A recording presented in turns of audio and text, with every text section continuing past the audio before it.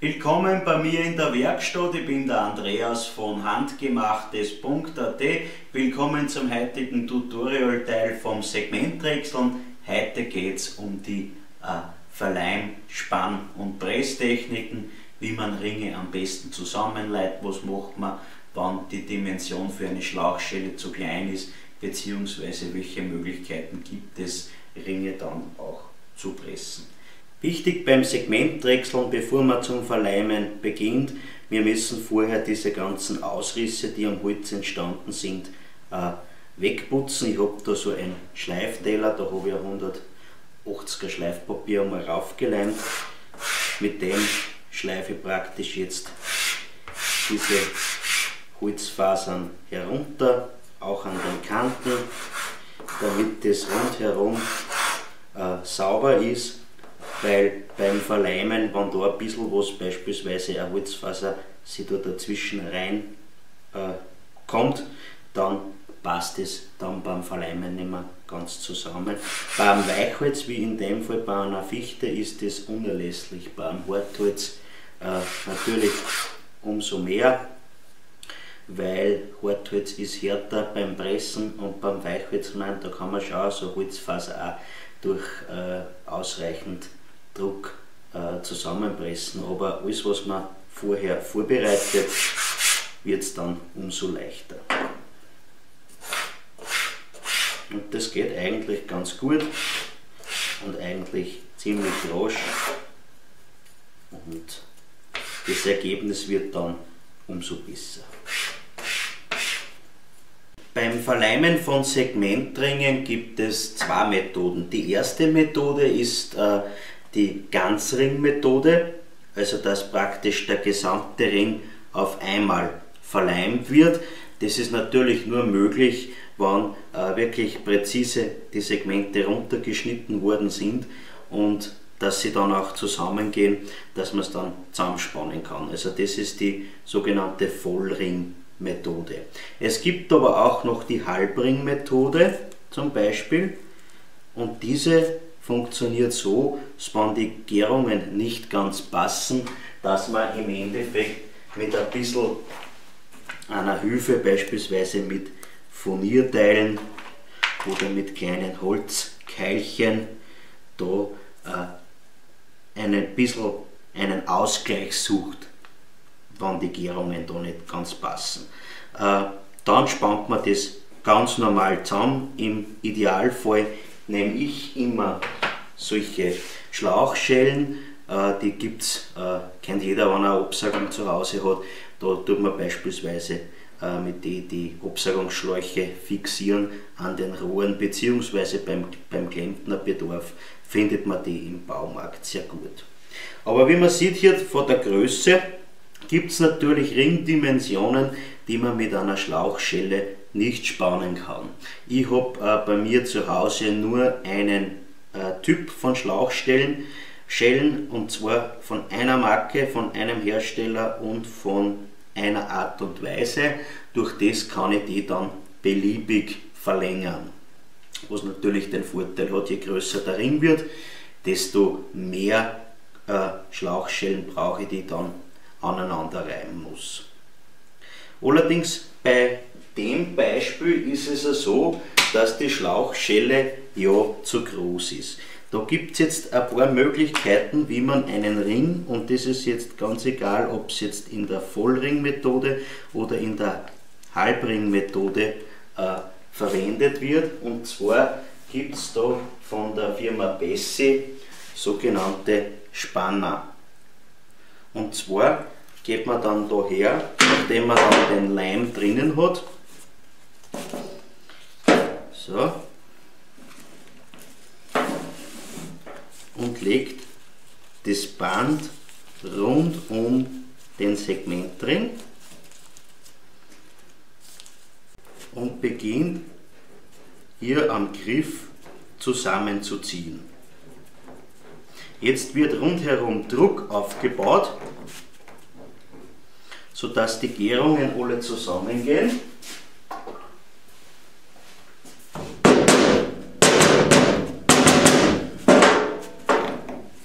Und man hat einen Ring verleimt, wo alle Gärungen beisammen sind.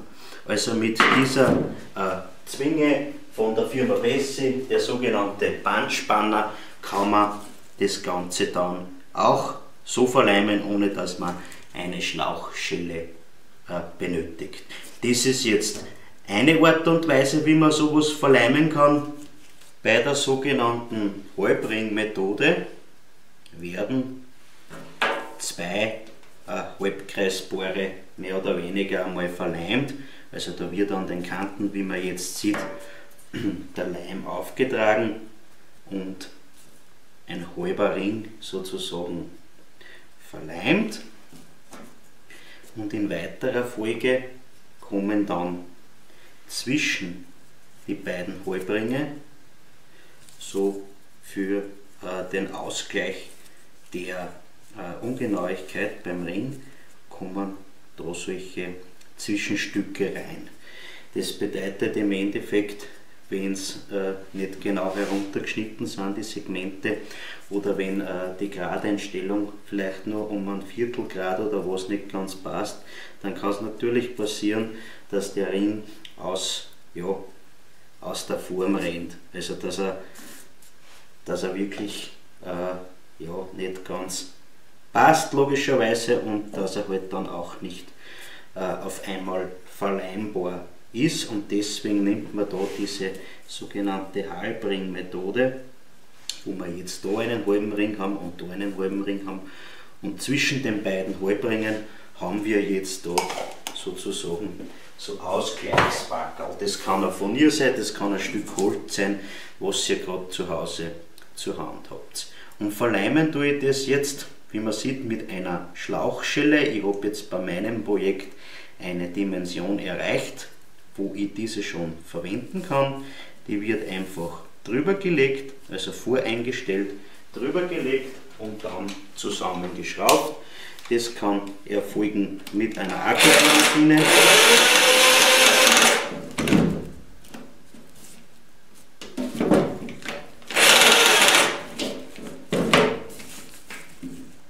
Und immer schauen, dass die in der Mitte ist. Also wie gesagt, das kann erfolgen mit einer Akkubohrmaschine oder einfach mit einem Schraubenzieher das Ganze dann zusammenziehen, bis dass der Leim aus den Segmenten quillt. Im Anschluss putze ich mir immer die Gärungen frei, damit ich ein bisschen besser drauf sehen kann, ob sie alle schließen. Das schaut ganz gut aus. Man kann auch jetzt bei dem Punkt jetzt mit einem feuchten Tuch die ganzen Leimspuren wegputzen, die da sind. Dann hat man nachher beim Kalibrieren ein bisschen eine leichtere Arbeit. Allerdings ist jetzt auch der Punkt, wo wir mit dem Klopfen beginnen, damit die Segmente auch zumindest so halbwegs gleich in der Höhe sind, weil sonst muss man beim Kalibrieren oder beim Planndrechseln einfach mehr wegnehmen. Aber das schaut jetzt ganz gut aus. Also das ist jetzt die Möglichkeit, einen Ring mit einer Halbringmethode zu verleimen. Die Halbringmethode hat natürlich Vorteile und Nachteile. Der Vorteil ist, dass man den Ring wieder so halbwegs hinbringt, dass er rund wird. Der Nachteil ist allerdings, man muss dann praktisch diese Flächen nachbearbeiten, damit sie dann passgenau zusammenkommen. Das heißt, eine Halbringmethode hat dann immer mehr Aufwand, weil einfach der Zwischenschritt mit dem Zurückschneiden oder mit dem Zurückschleifen und nur mehr Verleimen dazukommt, was natürlich bei der Vollringmethode, wo man alles auf einmal macht, wegfällt. Ich persönlich habe ganz zu Beginn es mit der Kreissäge nur mehr angeschnitten, wie ich noch keinen Tellerschleifer gehabt habe. Allerdings jetzt schleife ich es immer mit dem Tellerschleifer zurück, sofern die Ringe nicht ganz passen.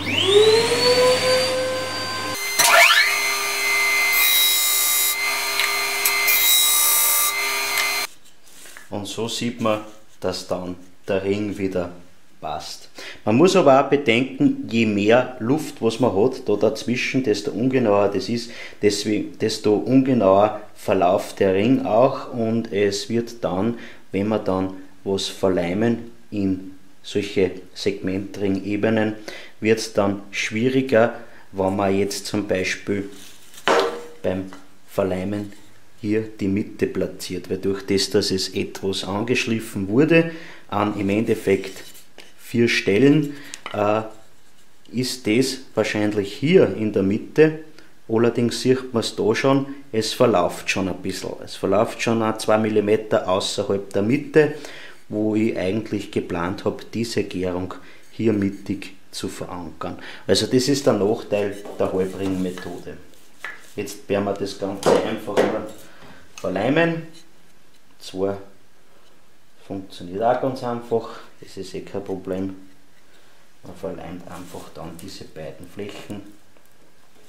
Man kann das wieder mit einem Ring machen oder man kann es mit einer Zwinge dann machen, weil man schon ein bisschen was hat zum Ansetzen.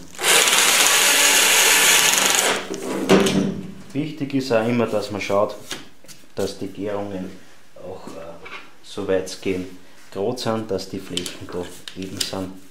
Da hat man dann nachher weniger Arbeit zum Nacharbeiten. Die einfachste Methode beim Segmentdrechseln, wenn man dann die Ringe aufeinander leimt, ist, wenn man ganz normale Zwingen nimmt und sie ansetzt. Doch bevor wir zu dem kommen, müssen wir natürlich schauen, dass die Ringe abwechselnd positioniert werden aufeinander. Das heißt, das Segment geht bei diesem Ring von da bis da, also an diesen beiden Stellen, und da möchte ich die Gärung in der Mitte, genau an der Mitte dieses Segments aufleimen. In dem Schritt kommen dann alle Sünden auf, die man beim Runterschneiden der Segmente und beim Verleimen gemacht hat. Wenn man beispielsweise mit der Halbringmethode gearbeitet hat und zu viel wegschleifen hat müssen, dann werden diese mittigen Teile nicht ganz passen. Im ersten Schritt machen wir jetzt einmal da einen Riss in der Mitte, also besser gesagt, wir zeichnen uns die Mitte an. Die zeichnen wir da an und da zeichnen wir sie an, die Mitte, beziehungsweise an dieser Seite und an dieser Seite.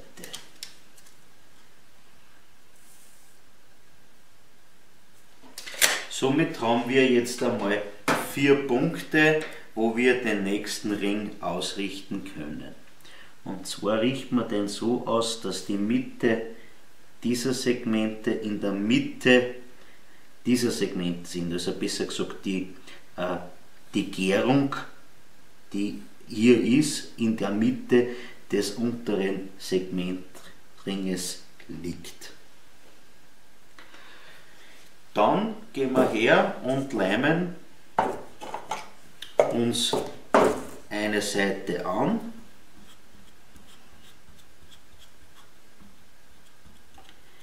Das ist alles gleich erledigt. Wenn man genügend Leim in der Leimspritzen hat, dann ist das alles kein Problem. Wird ein wenig knapp für den Ring, aber es wurscht. Und einmal geht es noch. Und schaut, dass man dann überall einen Leim aufgetragen hat, gleichmäßig ist, optimal, und dass keine Holzflankerl bzw. Teile zwischen dem ersten Ring und dem zweiten Ring kommen. Das heißt, dass man einmal abputzen vorher. Und im nächsten Schritt positionieren wir dann den Ring anhand unserer Markierungen, so dass er passt. Wenn es größere Ringe sind und um das Verrutschen beim Zusammenzwingen ein bisschen zu minimieren, kann man mit dem Heißkleber beispielsweise da einige Stellen einmal ankleben, dann verrutscht es nicht so schwer. Also verrutscht es nicht so leicht, besser gesagt. So. Und der Heißkleber zieht da öfter Fäden, die schauen wir, dass wir gleich aus der Fläche heraus haben, bevor wir es beim nächsten Mal dann übersehen. Der Heißkleber braucht ein bisschen, zwar nicht lang, aber ein bisschen braucht er auch. Und in der Zwischenzeit können wir da jetzt einmal unsere erste Zwinge ansetzen. Ich gebe da trotzdem noch ein Holzpackerl dazu, obwohl auf der Zwinge ein Schutz oben ist. Das ist einfach deswegen, ich will keine Druckstellen da haben, weil sonst muss ich das Ganze nochmal abkalibrieren. Das macht mir auch keinen Spaß. Aber ja, die erste Zwinge setze ich immer ganz leicht an, damit es mir nicht so stark verrutscht. Und die zweite Zwinge ziehe ich auch ganz leicht an. Und dann drehe ich im Endeffekt da den Griff immer ein bisschen fester abwechselnd nach, sodass der Druck gleichmäßig aufgebaut ist, und an dieser Seite können wir dann das Ganze genauso machen. Ich habe da immer etwas untergelegt, da fällt es dann ein bisschen leichter, dass man das Ganze verleimen kann.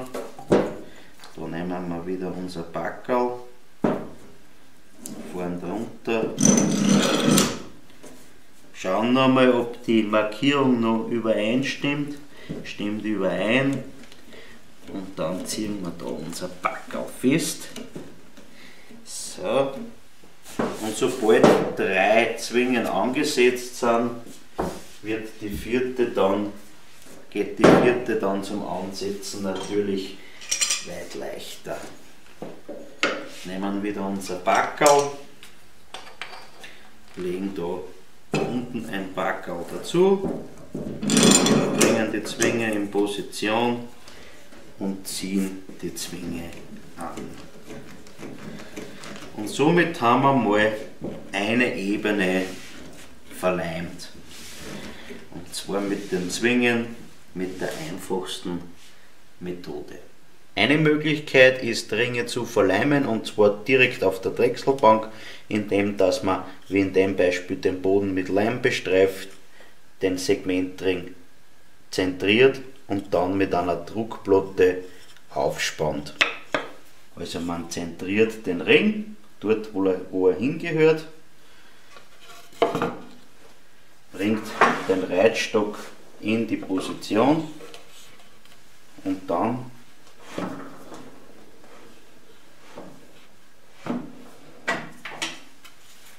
überprüft man nur einmal, ob die Position so in Ordnung ist, ob es schön mittig ist, und dann zieht man einfach an, so dass der Druck aufgebaut ist. Eine weitere Möglichkeit, einen Segmentring zu pressen, ist, wenn man eine Segmentringpresse hat. Die gibt es im Handel leider nicht erhältlich. Ich habe mir aus einer Werkstattpresse eine Segmentringpresse gebaut. Mit der kann man dann auch super verleimen. Da wird praktisch mit diesem